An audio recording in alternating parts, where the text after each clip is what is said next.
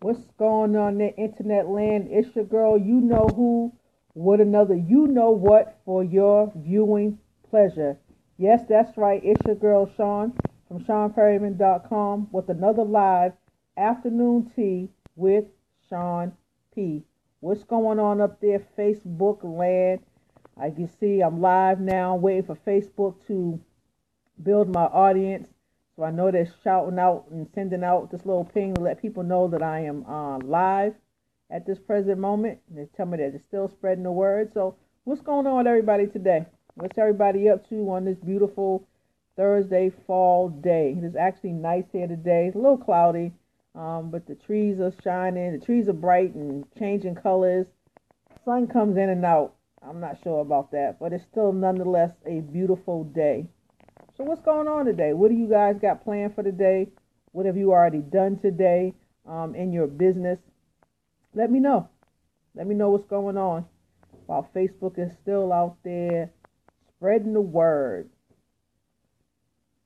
Let's see what you got going here. Let's see. Yep, all right. It's still out there spreading the word. So you know what? We're going to go ahead and get started. And I hope if you come in a little later as I'm doing this broadcast, that you will go back and play the beginning of it. So one of the things that I want to try to start doing and trying to be more consistent is to really kind of do these afternoon teas on a daily basis, really kind of bring some value to the marketplace. So, before we get started, just a quick FYI that pretty much every week, every day, how often I decide to shoot these, 2 or 3 days a week maybe, I'm going to be sending a shout out to other great entrepreneurs who are doing some great things in this amazing world of entrepreneurship. So today I actually want to shoot out a good friend, not even friends, family, basically. I want to send a shout out to T and Sue over at Exit Your 9 to 5. They do a live broadcast every Friday. Be sure to check them out. I'll make sure you can download their podcast on iTunes as well. And I'll make sure I drop that link in the comment section at the end of this video. So to T and Sue, a big shout out to you guys for doing what it is that you continue to do to inspire and to strive those who are ready to leave their 9 to 5 with the tools and tips that they'll need in order to be successful in their business. All right. So now that we got that out the way, I wanted to talk about today's question. I had a question for you, and that question is, do you understand your economic power? Now think about that. Do you truly understand your economic power? Do you understand your money and how powerful your money is? Not only to those who you give it to, but to yourself. So we're going to kind of dive into this topic a little bit. And, listen, I don't know if you've been hiding under a rock or something, but the world is crazy right now. What's going on, Wanda? Thanks for tuning in. The world is really crazy right now. The politicians are crazy. Everybody's losing their mind. And, they're always telling us how to spend our money, what we should spend it on, how we should spend it. That could be, credit cards and, getting things, now rather than later, that kind of self-gratification. And one of the things that we wind up doing is we wind up getting into debt. What's up, D? We wind up getting into debt, and then we find ourselves, we can't get out. We get up every day, we go to our 9 to 5, for those of us who are still working, and we're going to a job that we truly, truly hate. But we don't see any way out because why? We got to pay the bills. And on top of the regular expenses like, your mortgage, your rent, lights, gas, heat, all of the other good stuff, then you have this mountain of credit card debt that you just can't seem to get out of no matter what it is that you do. And so, we always wind up saying, hey, we're broke. We wind up having more month than we do money. But what I discovered with just a few tweaks. Hey, Jessica, what's going on, Miss Detroit? What I found out is with a few tweaks here and there, you can really change your economic situation. However, the one thing that we must be is disciplined. And being disciplined not only in our finances, But we also have to be disciplined as entrepreneurs. There's tons of things that we need to do on a day-to-day basis. And so we truly do need to be disciplined in getting those tasks done. And our economic situation, our money, our finances, it's no different. We have to find a way to be disciplined in doing what we do. And I discovered a way to give myself a pay raise without asking my boss, just by a simple tweak, folks. A simple tweak. So let me share this with you. Let me ask you a question. Would you rather be a consumer or would you rather be an owner? Now let's think about that for a minute. A consumer basically just purchases things. They never really own it. They just kind of purchase it. Whether it's a new Coach bag, new Louis Vuitton, new shoes, whatever it is. It's something that they want. May not need it, something that they want, and they go out and buy it. Because why? They say, hey, I've worked, I've been working, I deserve to treat myself. Now, I'm not bashing anybody because I've been there myself. A lot of things that I do, I'm sure people may see me go on vacation all the time. But trust me when I tell you, I've been working and putting something extra aside. But, being a consumer, you just really you purchase things. You get the latest sneakers that are out. You get the latest J's. You get the latest this, the LeBrons, whatever it is. You're getting those things. And there's nothing wrong with that. But let me share something with you. Let me share another thought process with you. What if you became an owner of your own business? What if you became an owner of some stock in Jordan or some stock in Nike? What would happen if you started to own some things and to have some true assets? Those things that would really yield you some great money in the end. And so we really have to change our mindset and our way of thinking when we talk about our economy and our money. We got to find a way to shift that a little bit and start to really put some money away. Because here's what my grandfather used to say to me all the time. He used to say, Shawne, you need to go to school, get a good education, get a good job, and then, hey, retire at 65. Well, I tell you what, that doesn't always work. And most jobs now, you're lucky if you're there, forget 10 years, even 5 years at that point. And so we really got to find a way to really kind of become more owners, more business-minded, and to create our own economy. Because I'm telling you, what's going on out here in the world today, if we're just relying on one job and one source of income, we are all doomed, and we're doomed fast. So what do I mean when I say become an owner? Get a home-based business. Do you have a passion? Whatever your passion may be. Your passion may not be my passion. My business may not be for you. And that's okay. That it truly is. It's okay. If you decide that you don't want to join me in what it is that I'm doing and trying to help empower the world, that's not a problem. But whatever you have deep down inside of you, whatever those things were that you thought about when you were a little kid, oh, I want to be this, or I want to be that, or I want to do this, or I want, whatever it is, then try to figure out how to take that passion of yours and turn it into some kind of profitability, for sure. That's wonderful, Wanda. I hear you. I'm retiring myself on my own terms, for sure. I hear you. And that's what we got to do. We got to be able to put that money away so that we can live the lifestyle that we truly want to live. We don't want to retire after working a job and have to go back part-time to working somewhere else just so we can have a little fun. We don't really want to do that. I mean, I know I don't. For me, I just want to get up and I want to travel the world. I want to see the world. I want to see what's out there. And I want to do those things on my own terms. I don't want, to have to only have a week's vacation or ask my boss if I can take an extra week without getting paid. I don't want to do that. So what I'm doing is that I'm creating a lifestyle from home, a lifestyle that will afford me, a business that will afford me the lifestyle that I choose to live. Being able to, here it is, 12 o'clock on a Thursday afternoon. I'm home as I shoot this live video. My son has a play tomorrow, and I'm able to go to that because I decided to take my own economy into my hands and do something about it. Now, I may not be exactly where I want to be right now, but what I do know is that I'm on the right path to where I need to be. Working for myself has been an amazing, amazing adventure. Some good, some bad. We fight, we go back and forth. Am I crazy for doing this? But listen, if you have the desire to want to do something different, then do it. And don't let anybody stop you. You know, I look at entrepreneurs on my page, on friends. I got friends right here watching this live feed, Jessica and Wanda, who are doing some amazing things too in their business. Wanda's writing books and sharing her experiences with people. Jessica's doing boot camps and telling us all the things that we need to know in order to have successful businesses. I mean, everybody's out here really working and living their dreams.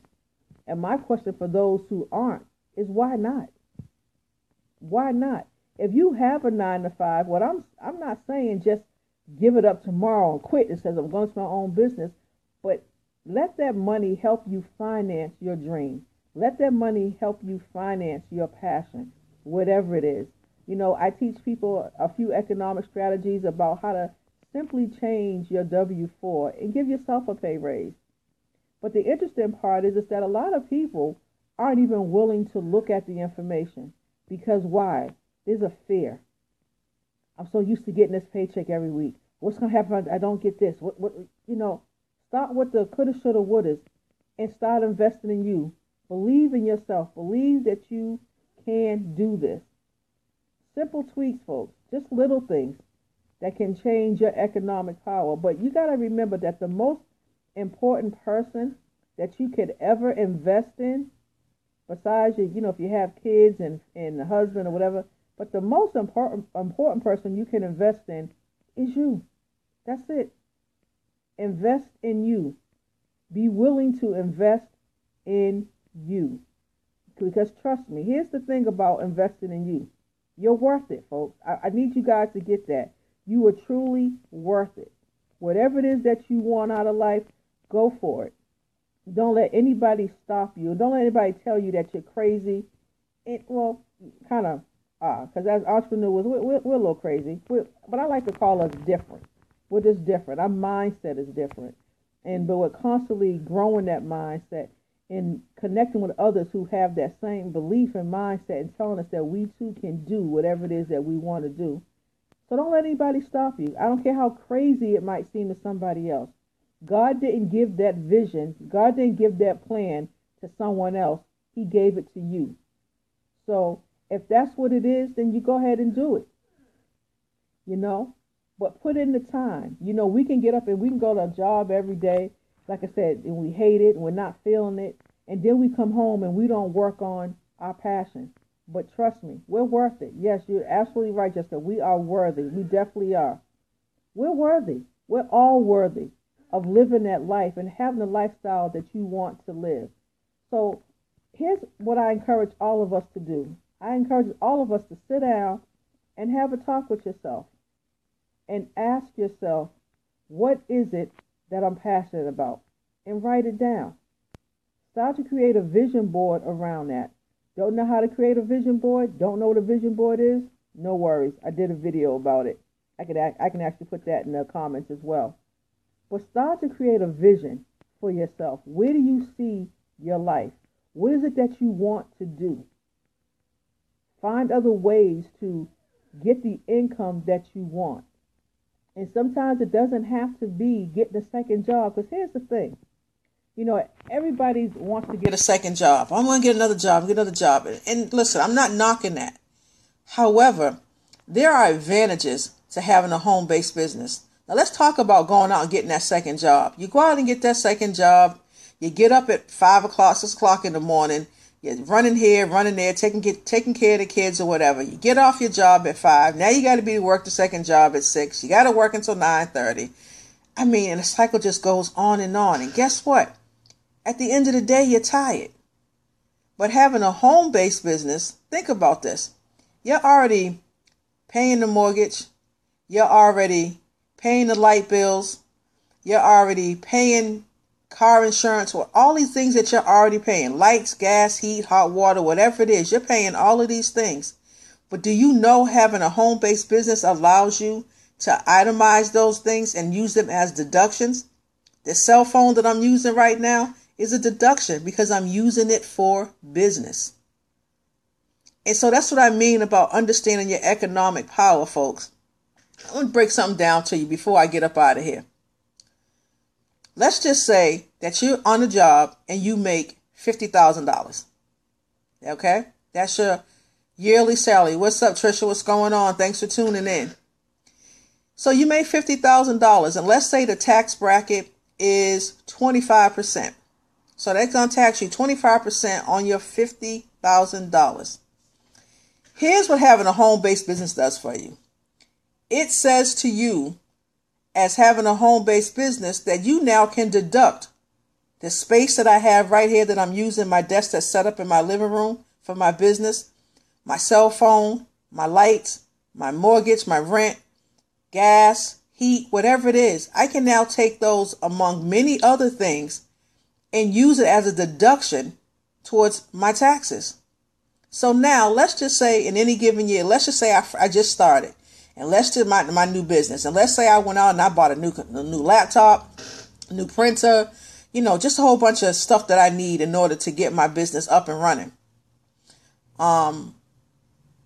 So now I bought all those things, but now guess what? I can write them off. So at the end of the year, let's just say I had $10,000 worth of expenses. And these are just examples. It's just kind of rough draft. I had $10,000 in expenses. And I made $50,000 from my job. But guess what I can do with that $10,000? I can now write that off. So now I'm going to get taxed on, what's up, Keith? I'm going to get taxed on $40,000 versus $50,000. And that $40,000 may put me in a 15% tax bracket as opposed to a 25% tax bracket. So that's what I mean about understanding your economic power, folks. Understanding what you have in front of you. And as I stated earlier, if my home-based business is not for you, that's fine. It's okay. It really is. But my suggestion to all of us is to get you one. Having a home-based business truly does have its advantages. And depending on what your home-based business is, what's up, Kathy? What's up, Marcia? How you doing? Depending on what your home-based business is, you can make a lucrative income from that, and be from the comfort of your own home. When I go out to travel and do other things, I don't have to ask anybody to take time off. I don't have to ask anybody, is it okay if I leave early? Because why? I'm my own boss. And yes, that sounds good, but you also got to be disciplined. You got to get those things done in a day that need to get done. You got to be able to connect with people. You got to be able to get those blogs, or if that's what you're doing, do the training, whatever it is that you need to do, you just need to do it. But what I want you guys to understand is I want you to understand your economic power. I want you to understand how you can take your money and give yourself a pay raise just by a simple tweak. Want to know what that tweak is? Hit me up, drop a comment below after this video, and I'll share it with you. But just a simple tweak, and you can now give yourself a pay raise and start to pay off your debt.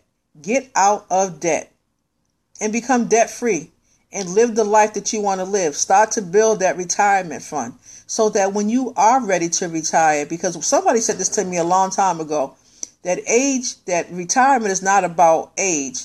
It's about money. It's about the number. And so if you have the money to retire, you can retire at the age of 50. It doesn't matter. But we have to learn. We have to be willing. We have to be open. We have to change our mind, our way of thinking about our money. Because at the end of the day, it is our money.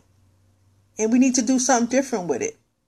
It's okay if you want that Coach bag and you can't afford it right now. Save up for it.